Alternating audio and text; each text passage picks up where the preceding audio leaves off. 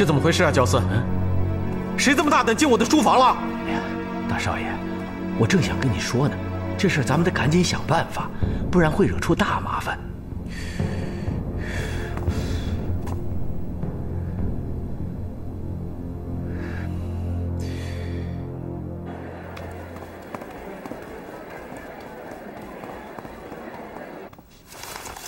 这是这个月的账本，这个是焦四爷让我给您带过来的。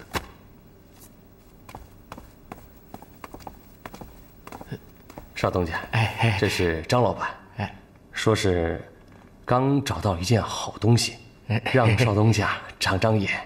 什么好东西啊？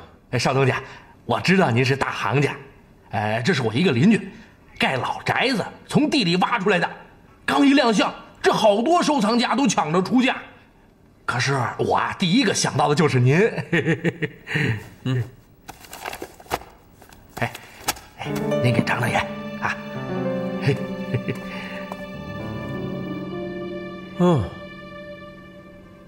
是有点意思。可你说这玩意儿，确实是你们在修老宅子的时候挖到的？这在我们乡下是常有的事儿。哪敢糊弄您呢？哎，这个是什么年代的瓷器啊？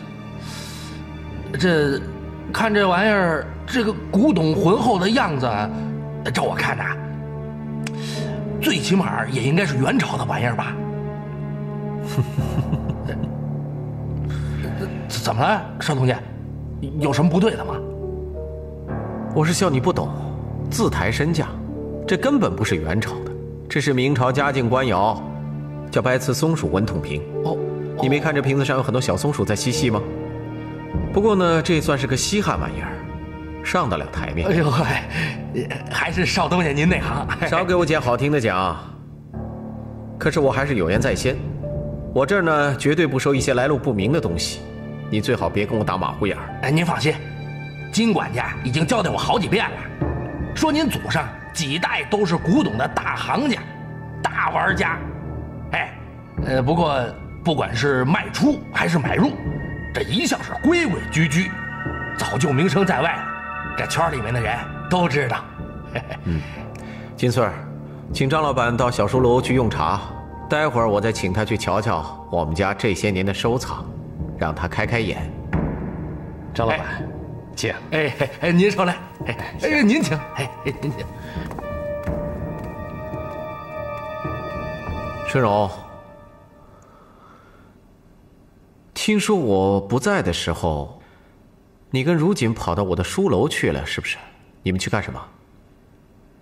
没什么事。好啦，你这骗得了别人，可骗不了我。你要不老实说，我就把你送到警察局，让他们好好伺候你啊。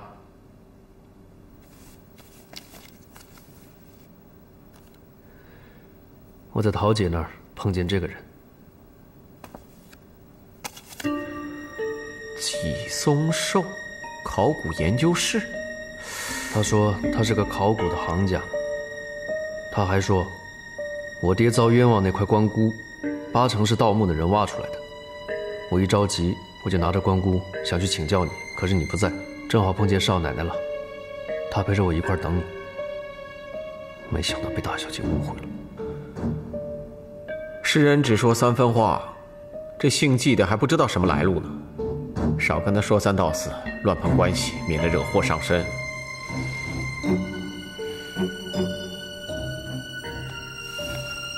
你爹的事我都知道，虽然已经过去这么多年了，可是我跟你一样，心里从来没有忘记过。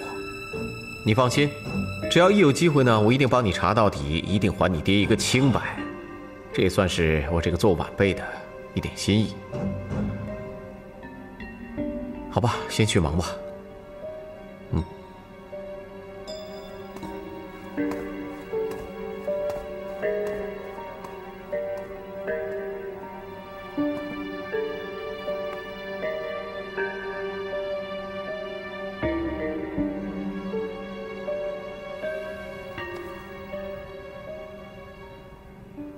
怎么样，有没有看出什么蛛丝马迹啊？出土骨啊，是埋在地下几百年的东西，一定会有土锈、土斑，会沁色。传世骨则是代代相传，长期和空气接触，被人把玩，擦拭表面会产生一层光洁润泽，两者大不相同。我看不懂，我觉得我们少东家卖的东西跟外边卖的没什么区别。没接触过这些东西，是不容易分得清的。盗墓的人因为怕人知道来历不明，他们急于兜售的心态，和做古董买卖的生意人还是有差别的。你记不记得，你东家的收藏是从哪儿来的？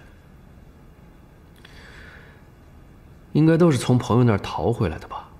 啊，对了，我前2天还看见他买了一个，哦对，明朝的青花瓷，他还一再要求我们不要去买那些来路不明的赃物。哼，嘴巴都这么说。有几分真，几分假，谁知道呢？贼字又不会刻在额头上面，你也别太天真了，别太相信人。打个比方说吧，你是个账房，要是账上有对不上的数目，是不是也要不厌其烦的从头算起，一笔一笔来过？这种事情要查清楚，都是一个道理，急不得。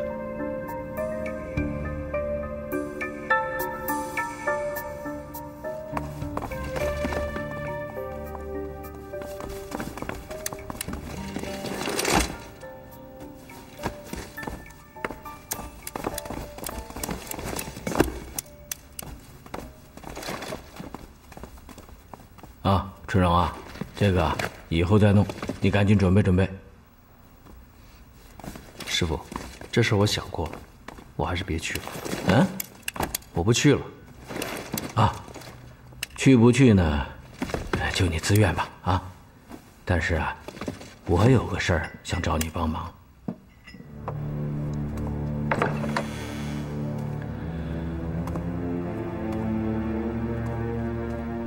进来吧，春荣。我进去合适吗？他们都说啊，我这儿供着狐仙，也有人说我这儿养着小鬼儿。进来看看，长长见识吧。啊，好。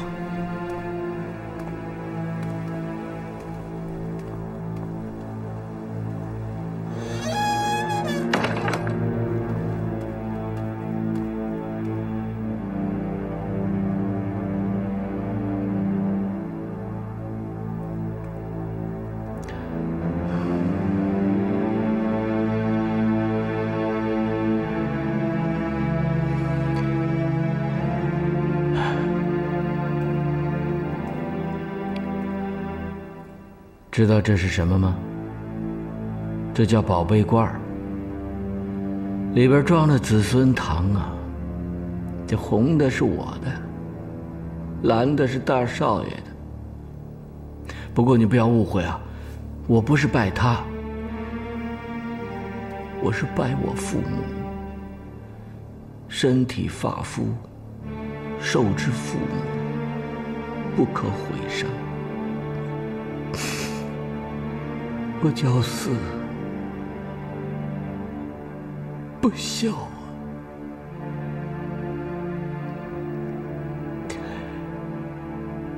！7岁，我不得已晋升入宫，当了太监。不过那是外人的说法，让我自己说，那叫出家。也就是说，我们净了身以后，跟和尚和尼姑一样，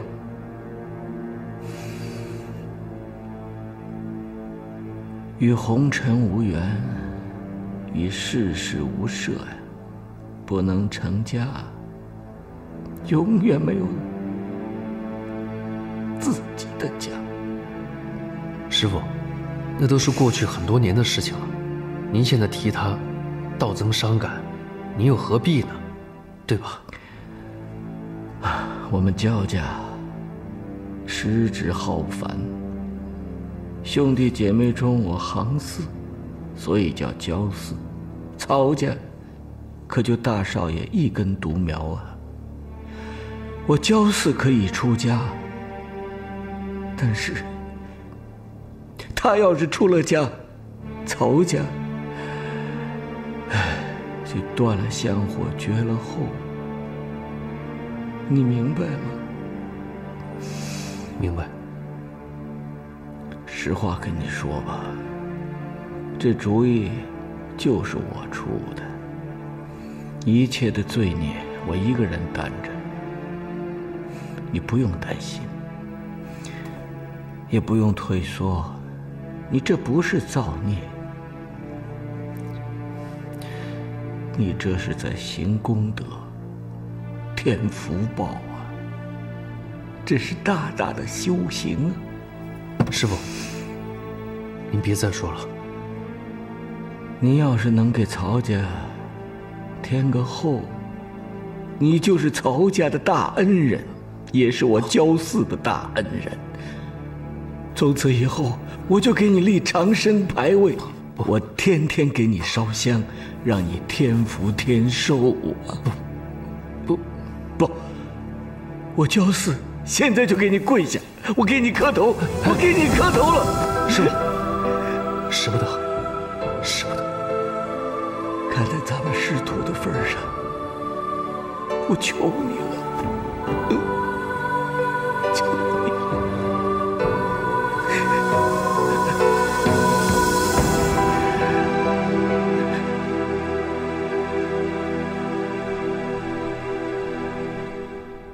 少奶奶，进来。少奶奶，这是老夫人让我给您端来的炖品。那怎么行啊？哪有婆婆伺候媳妇的？小菊，你跟我去她房间，我们去赔罪去。不用了，老夫人跟小姐出去了。老夫人让我跟您说，说什么？她说什么来着？说抱孙心切。对，是抱孙心切。老夫人说您要养好身体，然后乖乖的把这碗四物炖竹鸡给喝了，就是最大的孝顺。来，这是我婆婆的一片心意，你去休息吧，你也累了。谢谢少奶奶。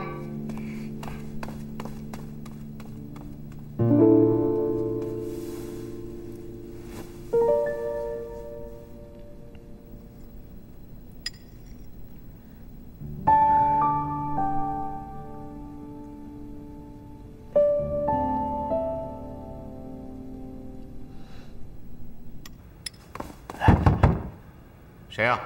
我黑瞎子，快进来。头儿，您猜的一点没错，爆竹点上了。点了几个？连老皮自己算上，总共3条狗，都带着家伙。我去交代一下，你先到路口等我。是。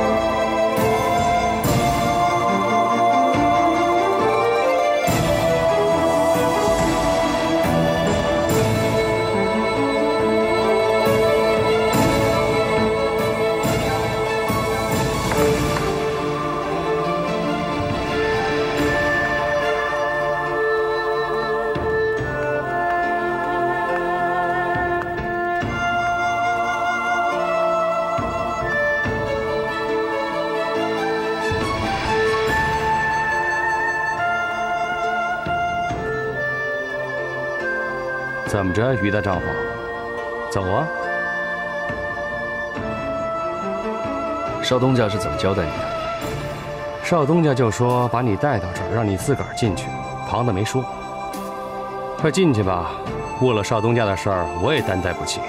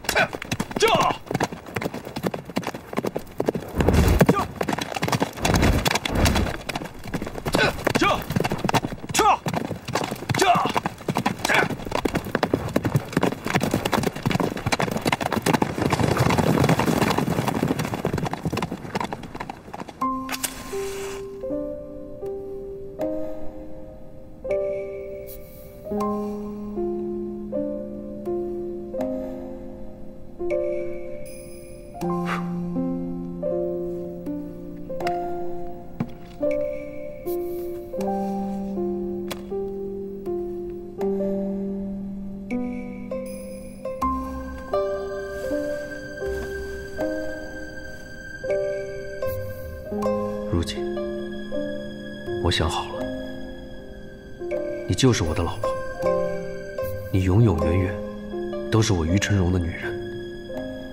我向你发誓，我这一生除了你，不会再爱上别人。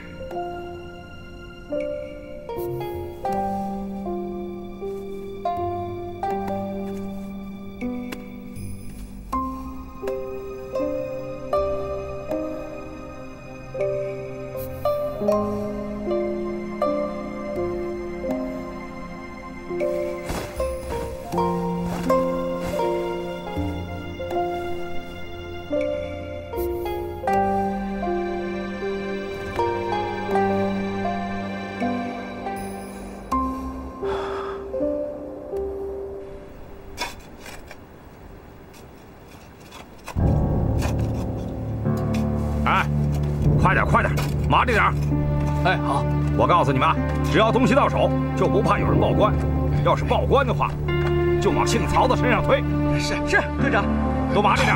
哎，好嘞。这老皮半夜3更干这事儿，我去收拾他。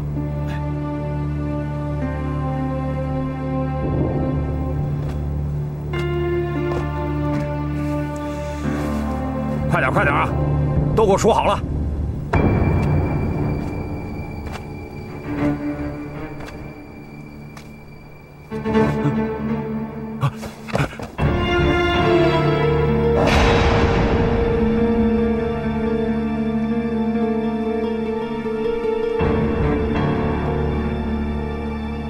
我这都已经跟你说了，道义有道。我看你是自找死路。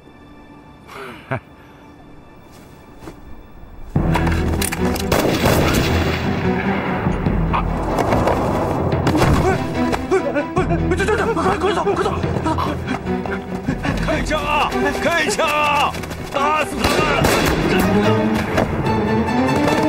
打得好，这该死的！哎呀，大师，谢谢你了！真没想到你还能算出我们家祖宗有这么一劫啊！你就是我们家的大救星啊！请受老朽一拜。不敢当，邢老爷。自古以来，邪不胜正，这些不入流的恶贼无法无天，这是他们应得的报应。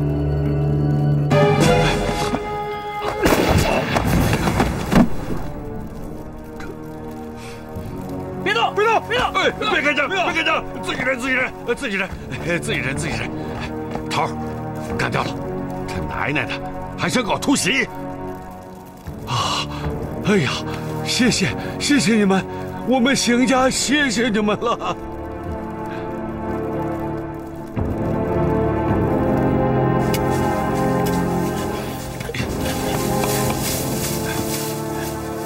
一手抓，一手拿，黑白不分，死有余辜。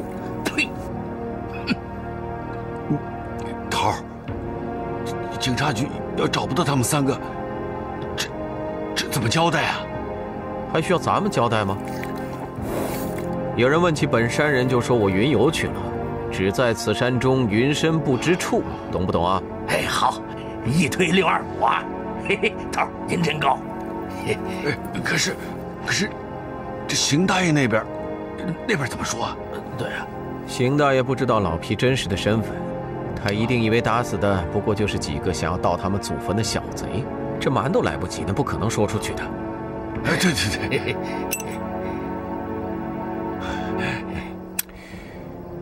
哎，我看就这样吧。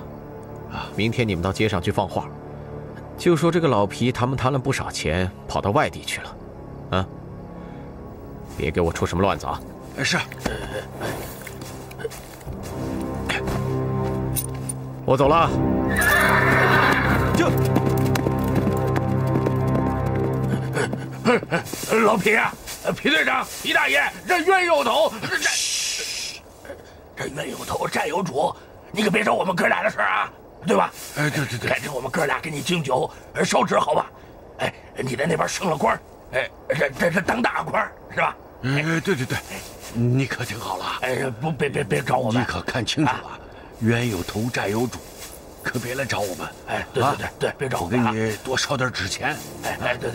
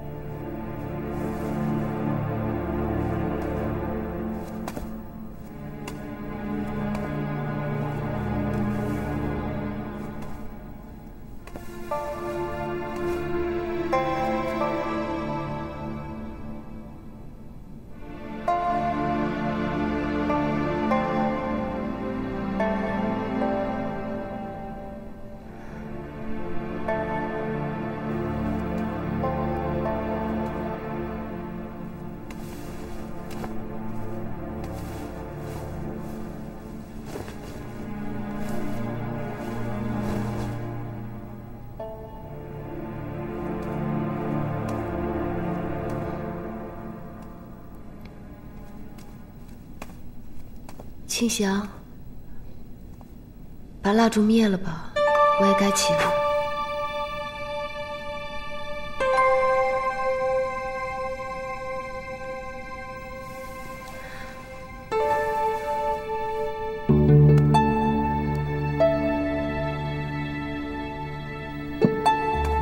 庆祥，庆祥。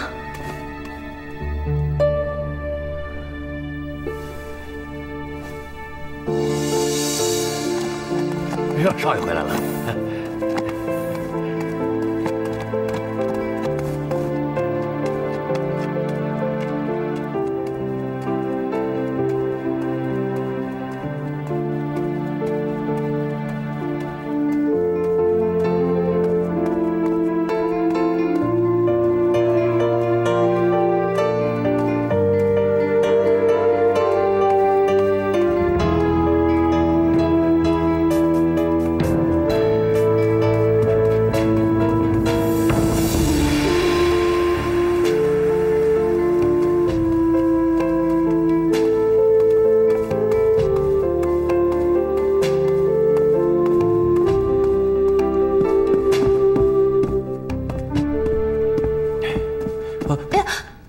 吓我一跳！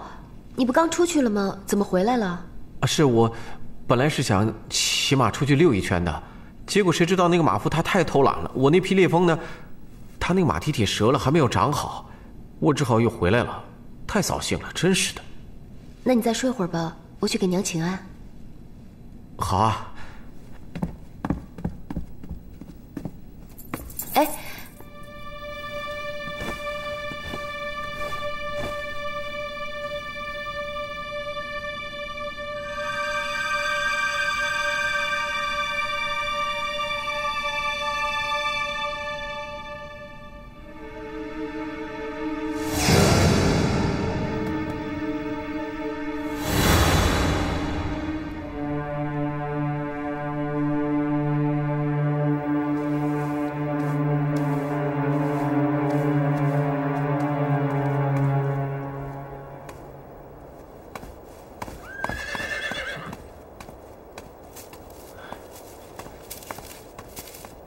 哎呦，少奶奶，哎呦，哎，这儿脏，您当心点啊，没关系。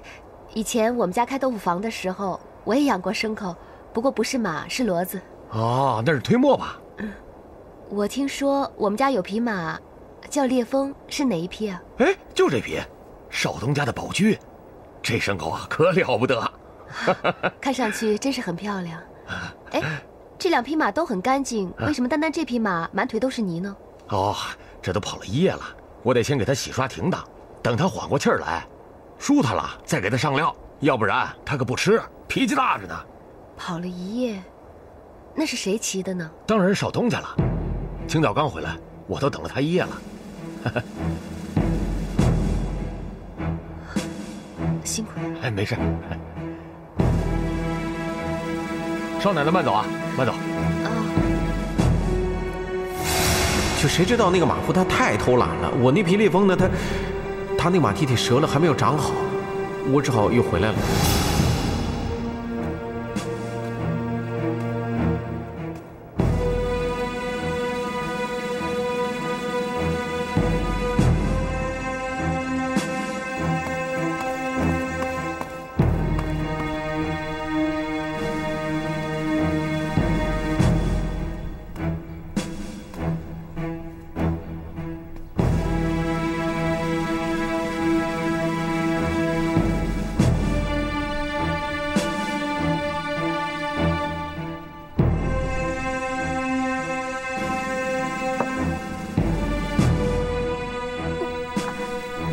少奶奶，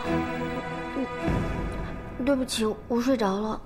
我问你一件事儿，这个汤是哪个厨子熬的？汤不是厨子熬的，这是老夫人房里哑巴媳妇熬的。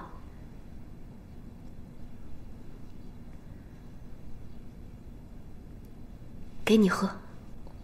哦，我不敢喝，这是给您熬的。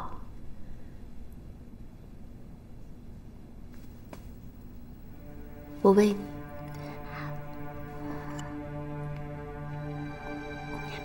嗯，这真好喝。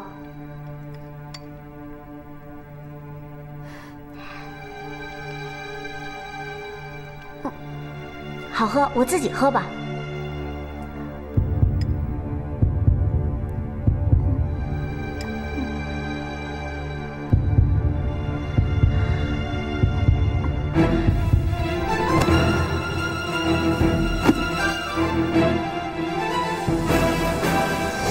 老夫人说，你要养好身体，然后乖乖的把这碗4物炖竹鸡给喝了，就是最大的孝顺。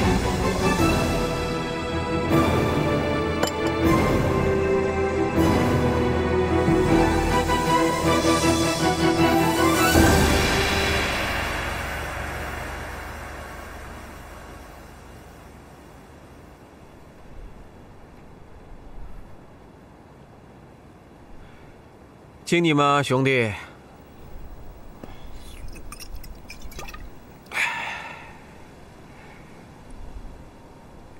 这是北京海淀来的莲花白，这黄泉路上肯定没有这么好喝的好酒。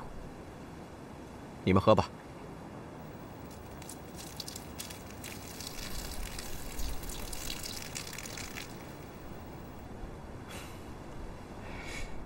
说真的，你们遇到我，就像蜈蚣遇到了盐油螺，这2下肯定是有人要受伤的，你们就别怨我了。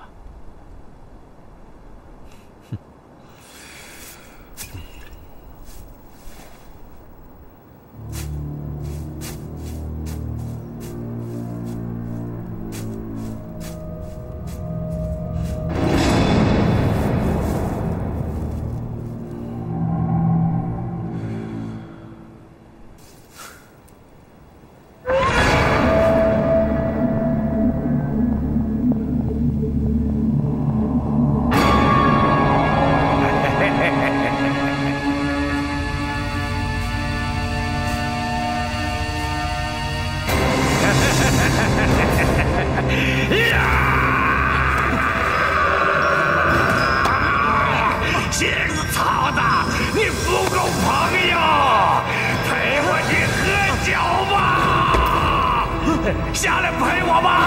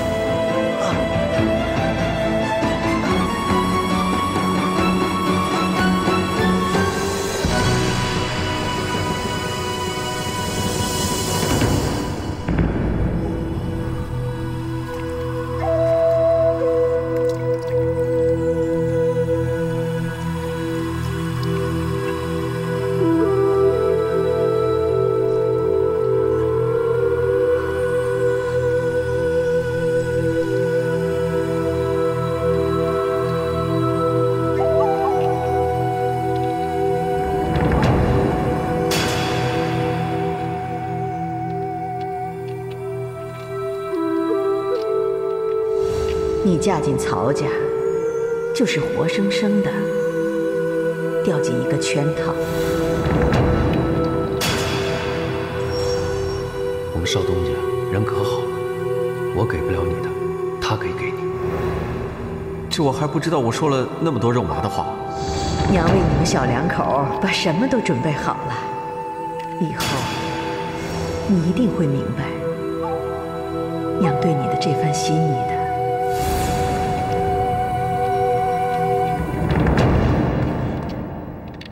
你在干什么？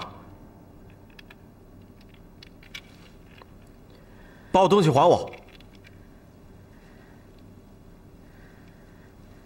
这个核桃表面上看是好的，可心却是坏的。好看不中用，留着干什么？不如把它砰！哎，你说这话什么意思啊？对了，我衣橱里有很多女人穿的衣服，我可以给你改改，让你穿。还有我的头饰、我的耳环、我的手镯、我的项链，都给你戴。我每天都可以帮你梳洗。最重要的是，腮红和口红。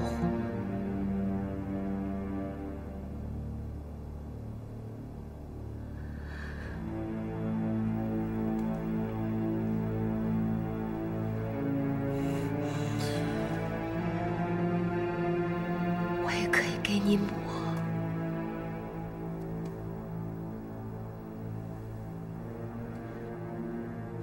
你疯了你！你打我！打！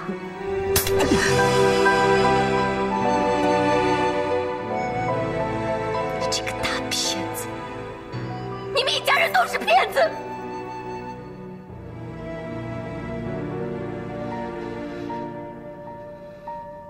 你都知道了。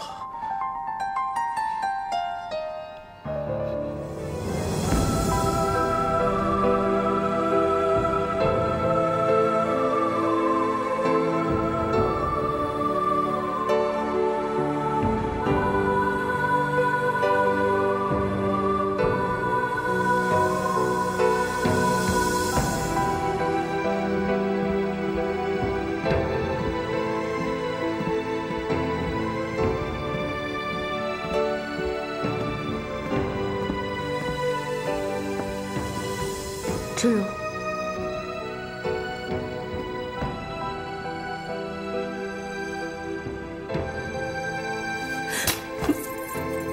你干什么？干什么？你收了曹庆祥多少钱？你骗了我一次又一次，我恨死你了！我恨死你了！我恨死你了！你给我记着。如锦，春荣。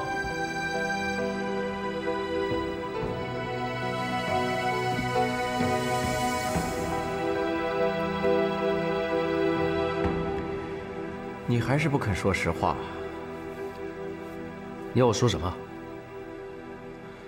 你就继续跟我演戏吧。要不是你出卖我，如锦他怎么可能知道我的事？他怎么可能会这样跟我闹？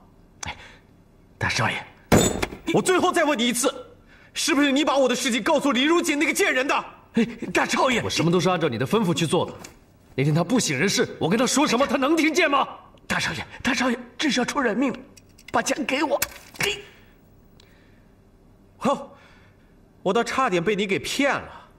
你根本不需要晚上去找如锦，白天你有大把时间呢。刚刚李如锦去找你去了，不是吗？他是跟你闹完以后才来找我的，是因为我托人给你保的婚，你跟他才能成夫妻，跟你生子的原因一点关系都没有。好了，够了。焦四，你把这个吃里扒外的混账给我扣起来。省得他去跟李如锦那个贱人啊串通好了给我唱双簧，一个旷男一个怨女，干柴烈火双宿双飞，圆了你们的臭心愿啊！你混蛋！哎，你别说了，快走吧，春荣，快，消消气啊，快走吧，走走走走。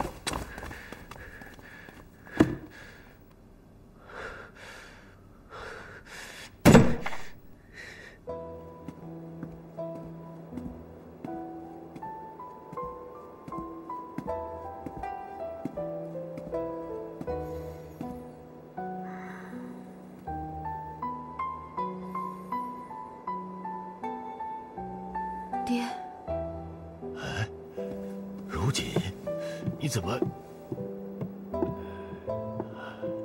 出什么事了？我再也不会曹家了。曹庆祥是个畜生。这么说，所有的事儿他都知道了？我想，他不应该全知道啊。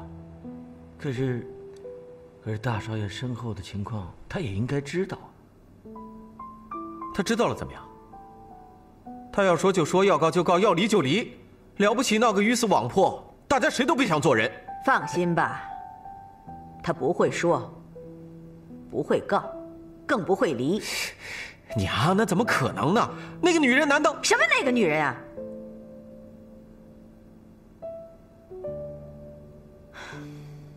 虽然出身是小门小户，毕竟是清清白白的闺女。那孩子一进门我就喜欢，好强，又有手段。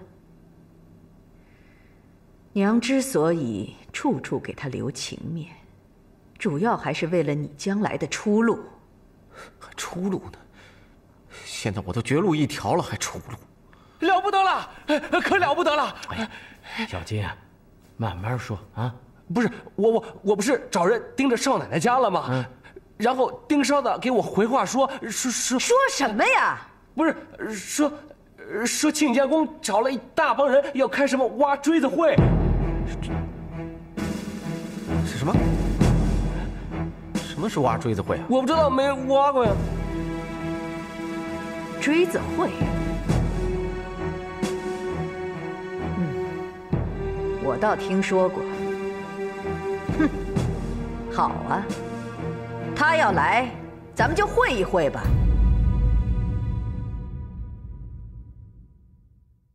枯叶荒烟归去，一杯离照别绪。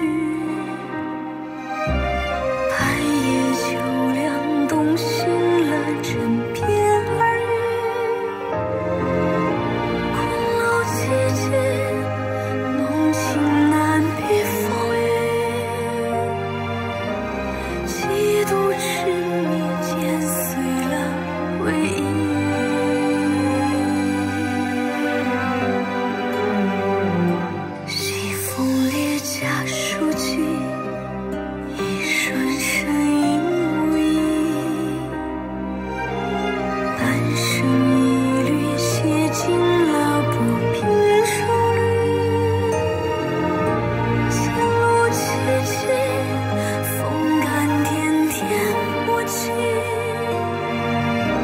寂静着。